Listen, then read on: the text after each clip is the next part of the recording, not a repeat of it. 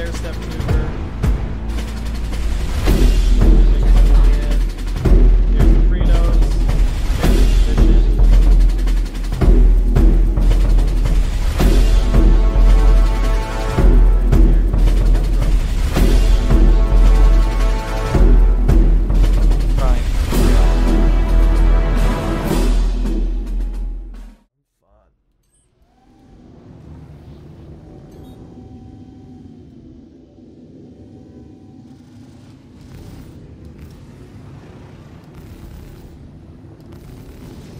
Shields hit.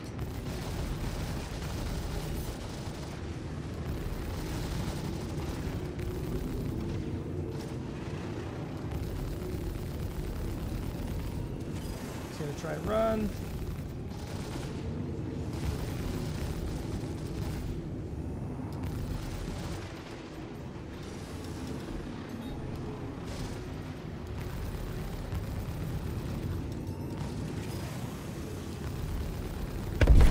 Ah, what a great fight. Alright guys, buckle up because today we're going deep. We are going to talk about what's called roll aim. Now this is one of your fundamental aiming skills that you need to understand when it comes to dogfighting. So let's get right into it.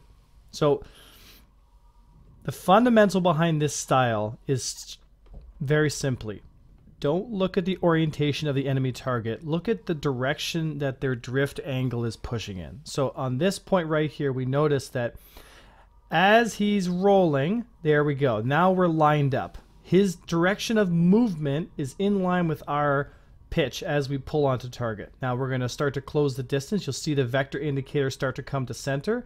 And once it gets to center, we roll to the other side and we start to pull our nose up as we begin our circle. Now here he's pushing to his left, but on my screen you can notice that as he tries to change his vector, now he's coming to the right again and I roll to the right. Now he's going to the left again. You'll see I roll to the left to match his velocity, so I'm always pulling up. Now that I've matched his movement, he rolls again. I match it with my own roll. Now right here I'm matching it as best I can and we're just closing distance again. In pitch the whole time, getting my guns up, not looking too much about his vector, not looking too much about where his nose is going right now, because what we're looking at is the direction that his ship is moving in. So here's a blow past as he figures out, ooh, I got some distance here, and I'm going to close the distance again. Again, look at the pattern. He's now moving down on my screen, so now I roll as hard as I can to get in position here. Roll again as I start to see him move. Now if he had to if he upstrafed hard here, I would have to roll to the left 180 degrees. But because I've got a good momentum going, I've got a good position, I'm able to kind of keep him inside the bubble, right? Now here we go, we see him start to move. I'm rolling so that I'm in line with the direction of his movement. I'm taking hits now, so now I go evasive. I'm rolling out of that spot because I don't want to take any hits unnecessarily. Switch power into my guns, and once again I match his roll, or my roll, with the direction that his ship is currently drifting in. So he's drifting on my screen now, again, up. But to him, he's drifting to the left. You see the orientation of his ship. So again, we're setting our pattern. We're rolling always. See, he's starting to slowly move to the left of my screen, so I roll again. Now he starts to move to the right. I roll back to the right. I'm constantly changing my vector to match whatever he is doing with the direction that his ship is moving in, regardless of the position of his nose. His position of his nose tells me whether he's in a position to aggress me or a position to push on me, or he's trying to go up defensive or try to run away. That's what our nose position tells us. But our trackability, what we do to track our target, relies on us looking at the direction that he is moving in and then rolling precisely to counter and cancel so we get the best shot we can and we bullseye our target. This right here, guys, is one of your fundamental aiming skills that you must learn if you'd like to be or want to be an effective dogfighter.